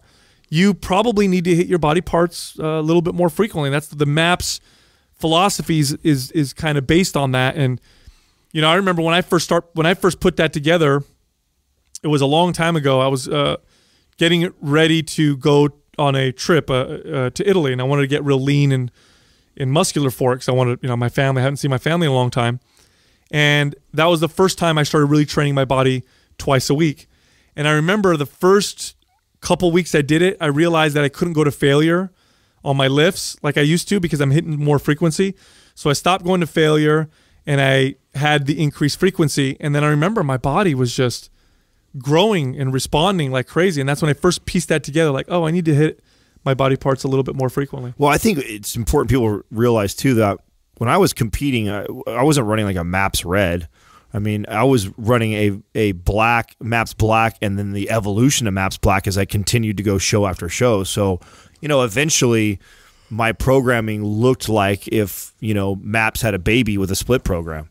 I mean, it was I'm in the gym 7 days a week, and at the professional level, like my level of volume is so different than where my volume is right now. Now, the cool part is I can put in a quarter of the work that I was putting in to compete at the professional level and still have a really good physique, And so, I think for the average person who doesn't have, 7 to 14 hours a week to put into the gym, and hammer the body like that and can consistently be feeding it to recover and resting correctly or on anabolics and shit, like, then yeah, a basic full body split routine is going to be superior. Hence why we created that. But it doesn't necessarily mean that, MAPS 3 times a week, basic anabolic program is better than a split program. We just knew that it was going to be better for a majority of the people out there because we've been dealing with a majority of people. What percentage would you say of people do better training, 2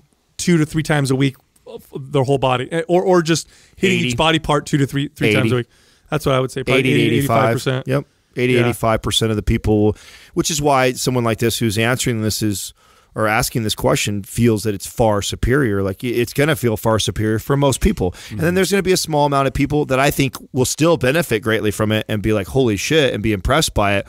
But then might be like, well, I don't feel like it was way better than when I was training 7 days a week, all this stuff. Well, yeah, okay, well, your body maybe you've built up enough muscle mass, you've built so much that you can handle that much volume. But the average person, that's more than enough volume to build an incredible physique off of. Yeah, the average, so far from what I've seen, when I've had guys who do, and I've seen this with guys who do body part splits for a long time and who are relatively muscular and strong, and then they switch to training each body part more frequently.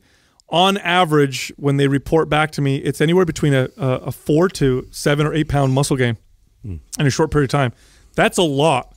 That's a lot of muscle to put on your body when you've been working out for a long time. Happened to my cousin. My cousin Gabriel did body part splits, switched over to more frequent training of each body part, and he gained 7 pounds of lean body mass in something like 2 months, which to him was just absolutely mind blowing. Well, I think too we're addressing like the majority of our audience was doing split like type of a routine. I think that's why our message of doing this full body approach was so impactful, because people hadn't really thought to train that way during the week. And obviously there's if somebody has been doing like full body routines and like more of a functional type training for quite some time, they could benefit greatly from doing a split routine. And obviously there's some tweaks that could be made. That's the key. To keep that frequency in involvement there, but it's a different mentality, and I think that certain people, even myself, could benefit from going through something like that. You don't see athletes ever training in a split. No, ever. No. And it's usually full body or movement based, I would say, right? Right. Yeah. When you played football, what would you guys do the same exercises each time, or was it like? Yeah, I mean, we would just do mainly your compound like exercises. So like we would just stick with squats and cleans and front squats and overhead press and all like basic barbell moves. We wouldn't isolate. We wouldn't do any kind of like single joint type exercises. And so that's where I know personally, when I do address that and I bring that incorporate it into my programming, what a benefit I get from that, and it feeds right back into the compound list. Well, especially from a sculpting perspective, I think you can be completely healthy and fine doing all these functional movements your whole entire life. But let's be honest, a majority of people deep down inside want a look for their body too. Sure. I mean, overall, yes, I think most people that listen to Mind Pump are chasing health, and I think that's a big part of our message. But I also think that you'd be a fool to think that some people don't want a better looking physique. I'm already putting the work in. I'm already making sacrifice food wise. How about I get to sculpt my body too? Why the fuck not? Sure. And this is where it's fun. Yeah, and this is where isolation exercises and splitting the body, certain muscles up and just attacking them. Like I can see lots of benefit behind it, and I not just benefit. Like I think it's mandatory if you're going to try and sculpt a physique. Like a competitor, right, or a bikini or a men's physique type of an athlete that gets on stage, it's necessary. I dare you to try and compete against me with only barbell compound lifts while I'm sculpting my physique, because that's what's the cool part, is that you can, and you maybe can argue you could be a stronger, more functional person for me, but that's not what I'm doing. I'm trying to shape my body to give an illusion that it's bigger or has more of an hourglass or whatever, and that's where a lot of it's all got value. It all has value, and it's fun to switch from one to the other. Yeah, there's an artistry to that for sure.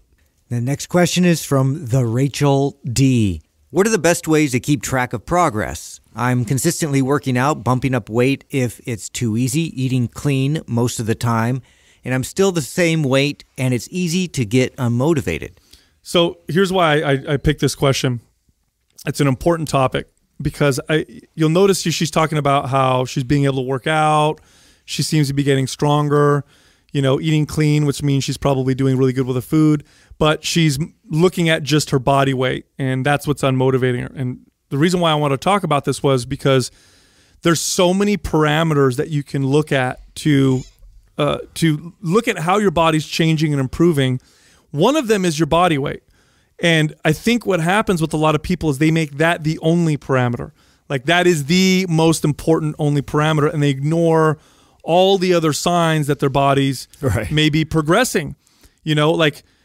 When I'm working on mobility, I'm not getting stronger in the gym. So I'm not going up in weight. But what I'm noticing is maybe a better range of motion or more control, or maybe a little bit less pain. Or maybe you're fixing your diet and you're not losing weight, but your skin is clearing up and your digestion is getting better and you feel more energy. There's a lot of things you can look at that all tell you about your progress, and only one of them is your weight. And by the way, can you lose or gain weight? Let's say your goal is to lose weight. Can you lose weight and it be not progress? Absolutely. Like what if you start getting leaner and you feel fucking terrible and shitty and your quality of life is decreased? You may be fooling yourself and telling yourself that you're progressing. Right. Or we talked about this the other day. What if you lose weight and you're losing just as much muscle mass as you're losing body fat? You know what I'm saying? Yeah, then, frustrating. Yeah, then you're really not getting any healthier. Your body fat percentage isn't going down. You're losing muscle mass. The scale is such a terrible indicator. Yeah. I mean, I use it, but I use it just as another tool to give me feedback, not like as the tool to give me feedback. In fact, it's probably one of the least important ones out of all things, but it does help. You know what I'm saying? I'm trying to gather all this information, how I feel, how I look. Do you contrast that with, I know how you have people really tracking their water specifically too, and like in their diet and like whether they're retaining water or not, and then also using the scale in conjunction. Great point right there. I mean, I find tracking your water is more important than tracking your weight on your scale because they're inversely related. Right. You start drinking, you drink half a gallon more of water every single day, you're going to go up in the scale. It's fucking inevitable. That's what's going to happen. The body doesn't just keep flushing it all out as fast. The same, like you're going to hold on to some of it. For every 3 ounces of carbohydrates your body intakes, you hold 3 grams of water. So if you're eating and you're drinking more water, it's inevitable you're going to hold and retain a little bit more water, which in turn is going to have the scale go up, which has nothing to do with you getting fitter. Right. You could be building muscle and burning body fat, but then holding some water, which also can kind of manipulate the way you look. You could look a little puffy and watered down a bit because you've increased that or you've increased your carbohydrate intake. So there are many things. As far as progress, this is what I like to track. And you just saw me over the last month post every single workout that I did and track that for everyone to see. Now, it bores me to death to do it. To continue doing it, so that's why you haven't seen me doing it lately. But I'm still on my training, and what I do, and the reason why it's boring is I'm kind of like going back through a lot of the same stuff, but I'm adding volume. So now every time I do a workout that I did last month, I'm increasing the volume either through weights if I feel really strong that day. So if it's a day I get in the gym and I'm like following a routine that I did last month, and I'm getting ready to lift, and I'm like, man, I feel strong today, so I'm going to push some weights up. I'm going to, increase whatever my lifts are by 5 or 10 pounds or whatever it is. That's one way to increase the volume. Or maybe it's a day I come in and I don't feel strong and I feel tired. I'm like, but I'm still going to get my workout in for the day. And so what I might do is add sets. I might add a set to all the exercise that I'm doing. That's another way I can increase volume. And I know that if I am adding volume to my routine, I'm making progress. My body is getting stronger. It's adapting to handling more volume. Therefore, I'm progressing. Even if my scale or the mirror isn't showing me what I would like it to see today, because based off of whatever I could have done the day before. Otherwise, it can get really daunting, the amount of things that you'll need to track to have a really accurate measure to are you making progress. I think that's just the problem is that we connect working out and diet to weight, and we don't connect it to anything else. When in reality, if you eat right and you exercise, it's connected to everything. It will improve your quality of life in so many different ways, not just changing your body weight. And when people understand, so when I coach people, this is a point that I try to make with them, it's that has your quality of life improved? For example, let's say somebody, they clean up their diet and they start working out with me, but they're eating still a lot of food. They're still eating as many calories as they were before. So the weight never changes, but they're in the gym, their mobility increases, they're stronger, they're eating healthier, or at least making better choices so that they're feeling better, their digestion's better. Their energy's probably better. They're probably sleeping better sex drive. Their quality of life has improved even though their body weight hasn't changed. So I think it's important that we connect exercise and nutrition to everything and not just weight. And what you'll find when you do that is, you'll treat your workouts and nutrition more appropriately. So rather than because what happens when the scale doesn't go down, even though your quality of life might have increased, but the scale hasn't changed, you may go into the gym and go after it or in a way that you maybe shouldn't, or you maybe change your workouts when they were actually... I don't want to see any weight loss. If I have a client comes in, they say, I want to lose 40 pounds, Adam. They just hired me. They came off the holidays. They've been off the wagon for a long time, eating shit, not really exercising, tired of it. They're fed up with this extra weight. And they say, Adam, I'm going to pay you whatever it takes to lose this 40 pounds. The goal for them, after I take their money, right? Because it never works if I do this. After I take their money, I say, listen, the goal is we're not going to lose any weight right now. Give me my money back. Scale. My goal week over week is to see your scale about the same. For now, we'll eventually get the, drop the weight, or maybe we won't. You may end up loving the way your body looks when I completely change it without ever moving the fucking scale. For me, if I see a huge drop right out the gates, I'm worried that I'm starving you too much or I'm overtraining you too much. In fact, I know if I'm training you and you're working out, which you weren't doing before, and I'm helping you make better food choices throughout the week, I know good things are happening. Progress is happening. And the scale swinging up or down dramatically are both bad signs. Even if the goal is to lose 40 pounds, you drop 10 pounds in a week, that's a bad sign. That is not good. I'm not feeding you enough, or I'm pushing you hard too fast. I don't need to do that. So the goal really is to kind of keep the body weight the same while we kind of figure out what homeostasis is. Like, what does the body want to be fed? Is it responding when we train this way? Then we can start to manipulate that. And that's a hard thing to tell somebody who wants to lose 20, 30 pounds that, hey, I don't want you to lose any weight. You'd be blown away how much you can change your body composition without ever moving the scale, ever. And I did, those that have been following since the beginning of when I first started all this shit, I stayed at 213 pounds over like 4-month period. It was literally give or take 2 pounds up or down. That was mostly water, but that was the goal. And I was explaining that as I was going through that journey was watch me keep my weight right around the same, but completely change my body composition. And the hardest part about it is the mental piece. It mentally fucks with you when you think that you want to lose all this weight and the scale's not moving, but in reality, you really don't want that. In fact, if you're adding resistance and you're slowly over time increasing volume and you're adding more resistance to your training, you're fucking building muscle. Yep. I promise you're building muscle, and it's way more dense than body fat is. No. And so if you see a beautiful place to be when you're trying to get in shape is a nice little exchange of you lost a pound of fat, you added a pound of muscle. You lost a pound of fat, which equals 0, which means the scale doesn't move. But if you can keep that pace for 6 to 8, 10, 12 weeks. Totally change your body. Oh, my God. Are you kidding me? I mean, adding 10 pounds of muscle over the course of 3 months and only losing 10 pounds of fat, which equals a net 0 movement on the scale, that is a fucking whole different person.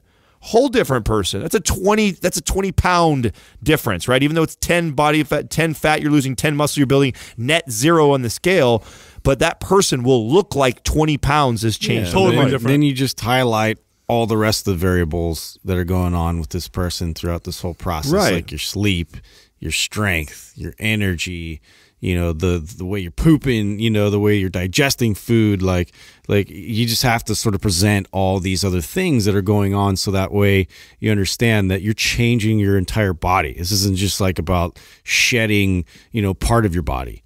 Sal says it all the time on the show, and I love it. It's, chase health. Chase health first, and then the fitness thing will come. If you're looking at those things, those feedback that your body's giving you as far as sleep and energy and mood and skin and hair and sex, and like those are all fucking great. And exercise and nutrition done properly contribute positively to everything because it's your health. It's your total health. Right. And when you look at all those parameters, then you don't get unmotivated because you're looking at you're making a list and you're like, okay, wow, look at this. I'm sleeping better. Yep. My energy's better. My skin is Stress better. Levels are down. Look at my mobility is increased.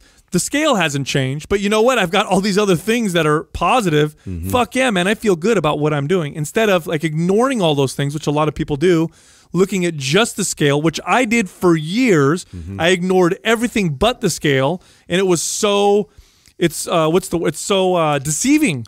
The scale was so deceiving. I'd want to gain weight all the time. I always want to pack. I was packing on body fat like a fucking polar bear, but because the scale went up, I was happy because I wanted to gain weight. Yep. Same thing when I would try to get cut or whatever. It's just like sometimes, one of the best things I can do sometimes for clients is I tell them don't weigh. Sometimes I tell them to weigh themselves. Sometimes I say the opposite. Don't weigh yourself anymore. Oh, right. Get off the scale. We're not going to care about this that. conversation speaks right to the intuitive guide.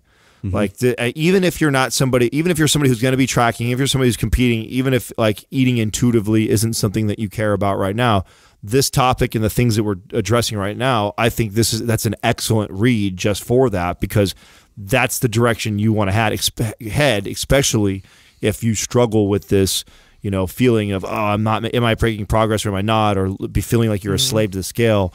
Like the Intuitive Guide is a great read. The next question is from The Strength to Overcome. I often find people, myself included, tend to be self-deprecating as a sad attempt at being humble. What is your advice on being confident without being cocky?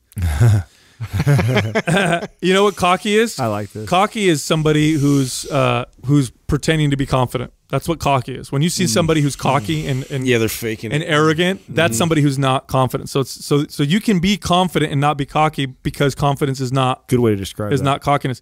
I read an interview a long time ago. Hickson Gracie, I don't know if you guys know who he is. He's known as being one of the best jiu-jitsu masters of the Gracie family. Doesn't compete or anything anymore, but he's kind of a badass. And he got interviewed by somebody a long time ago, and he said, how do you handle being a Gracie and getting challenged and people wanting to fight you all the time? How are you so cool with that and okay with that? And he goes, if a 5-year-old kid walked up to you right now and told you they wanted to kick your ass, would you get all pissed off and angry and throw a punch at him? And he goes, of course not. And he goes, because it's a 5-year-old kid and you could have your way with them, no problem. You could beat them up. You feel no threat. He goes, that's how I walk around all the time. I feel, and that's what confidence is. That's great. If you knew you could kick everybody's ass, would you ever go to a bar and posture and act like a tough guy? No, you wouldn't give a shit. Always the tough. Yeah. The real badasses are normally. This is why Kyle Kingsbury wears pink unicorn shirts when he goes to bars, because he doesn't he's give a fuck. Yeah, say something to me. It's not even that. He's just so calm and confident because he knows he's awesome, and that's really what confidence is. But I also find confidence for myself. I got so much more confident when I became confident with not being the best person in the room at something or not being good at something. When I became okay with that, then I got way more confident. If I'm in a situation where, we're doing something and I know I'm not good or I'm not well versed or I don't have enough information, being okay with that made a big difference. Like saying I don't know. I don't know. That's honestly, I was going to voice the fact of when I was more honest and I just gave up the whole trying to say something that I knew, somebody would, oh wow, they'd be dazzled by it, or dress up whatever I did with more story behind it, and just tell exactly how it happened, exactly what I know. If I'm going to voice in what I know and I'm going to say when I don't know something, it's just you just get this immediate confidence boost because there's not all this pressure to be something that you're not. I think the making fun of yourself to your attempt to be humble, I really think that can also be a sign of your own insecurities. To do that, you don't. I would take this approach. If they're, instead of making fun of myself in an area, I'll just be straightforward about man, that scares me to do that, or or man, when you just said that to me, fuck, that hurt my feelings. I didn't realize how much that hurt my feelings when you said that. I think so here, a great book along these lines, Jack Welch's Winning, and I think I've mentioned it a long time ago on the show, but learning to be candid with people and radical honesty and being direct, to me is a great sign of confidence. When somebody is so confident in who they are not afraid to say how they feel and what's on their mind. And I think that much of our insecurities, much of our cockiness comes out when we are trying to pretend like we are something that we are not. Yeah. So and that could also become with the, making fun of yourself.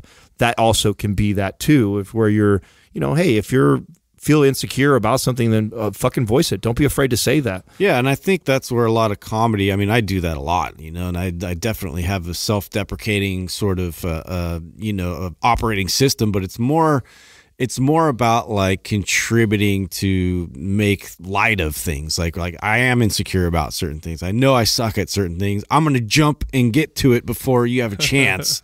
So that's where we're at. I'm putting it all out there.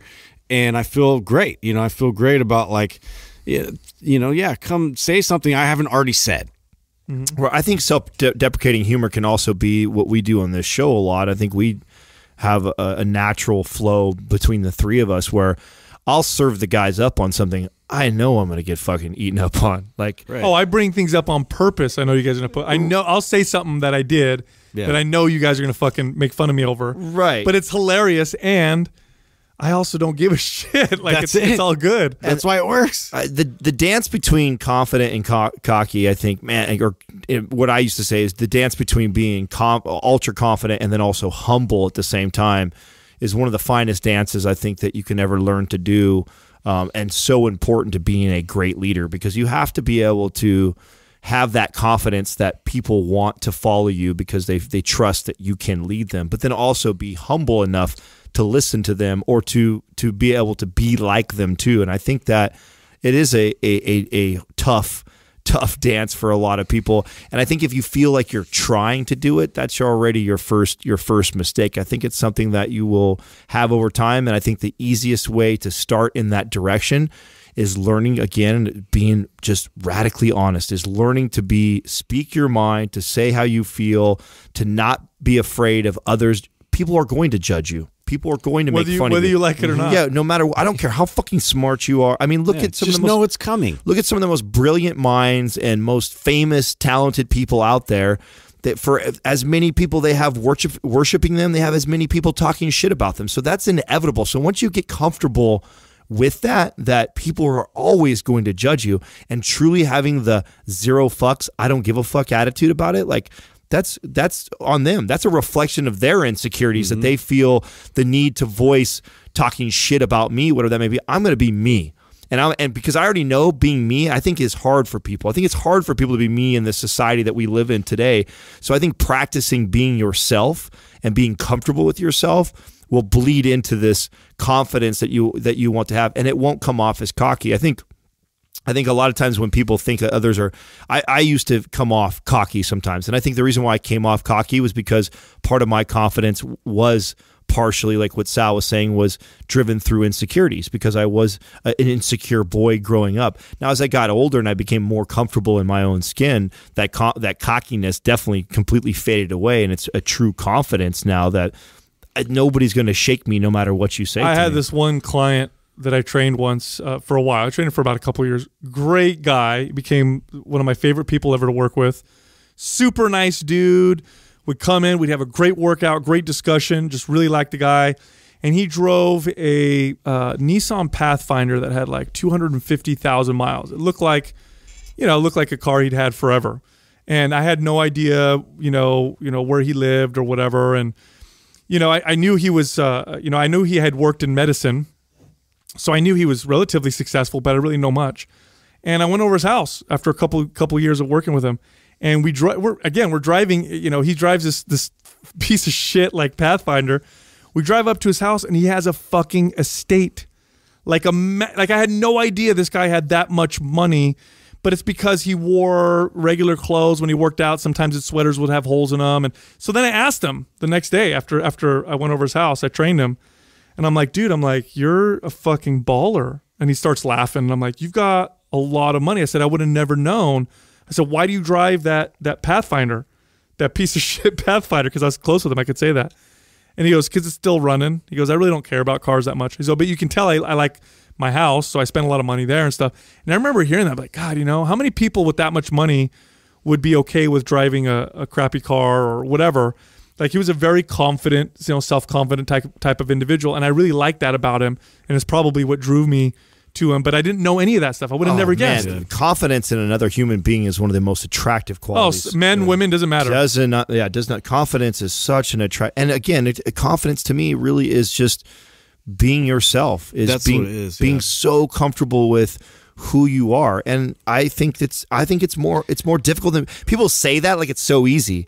But a lot of it's a constant struggle. And I mean I was reading this book over the weekend, and they were highlighting the fact that most of the successful people that people idolize and know have made it to the very top, like they struggle with this imposter syndrome. They struggle with the fact that they don't feel like they're this person with authority that has all the answers, and like, on the top level, right? Like everybody has that. Like they don't feel comfortable with all the eyes on them, but at the same time, the people that do, like, you feel like exude the confidence. It's just that they know that they're being themselves and they can carry themselves and they can say whatever they can because they're just, it's truly coming from them. And however people receive it is how they're going to receive it. Look, if you haven't gone to our YouTube channel and subscribed, you are missing out. It's all different information, lots of videos. We post one almost every single day. Go to YouTube, go to Mind Pump TV. That's the name of our channel. And subscribe. Thank you for listening to Mind Pump. If your goal is to build and shape your body, dramatically improve your health and energy, and maximize your overall performance, check out our discounted RGB Super Bundle at mindpumpmedia.com.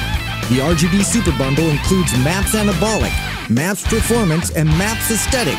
9 months of phased expert exercise programming designed by Sal, Adam, and Justin to systematically transform the way your body looks, feels, and performs.